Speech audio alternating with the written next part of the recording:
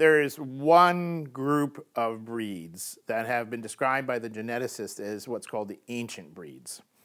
And those members, the breeds that are part of that group, basically are indistinguishable from wolves in their genetics.